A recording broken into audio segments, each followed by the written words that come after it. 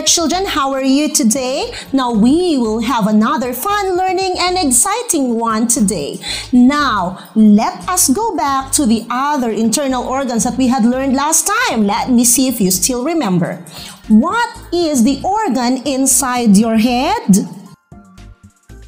Very good. So it's our brain. How about in our chest here, somewhere here? Great. So the heart, which is the blood pump of the body. How about in the middle? What is it? The big one here in the middle that extends up to the back. So what is it?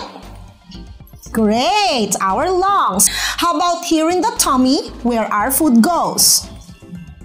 The stomach. Very good, children. Now we will go into another organ which is not far from the tummy but just here, right under the rib cage, and it is being attached to the backbone. Okay, you want to know what is it? Let me get my magic tablet again for you to see what is it. Wait. Actually, kids, they are two. There's one here on the left and one here on the right. You know what is it? Giraffe! We have one here on the left and one here on the right, and these are our kidneys. You say kidneys. Okay, they are our kidneys. Okay, we got two kidneys here, kids, one here and one here. They are in pairs and they are of bean shaped. They are of the size of your fist as well. And these kidneys are the blood cleaner of our body. So take a look at my kidneys. And you got kidneys too.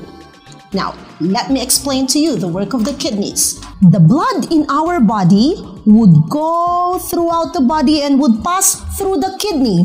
The kidneys are going to clean all the blood and remove all the dirt and excess water, so that the clean blood would pass throughout the body, would be distributed to all the parts of your body. But the excess water and dirt would be flushed out in form of urine or wee-wee.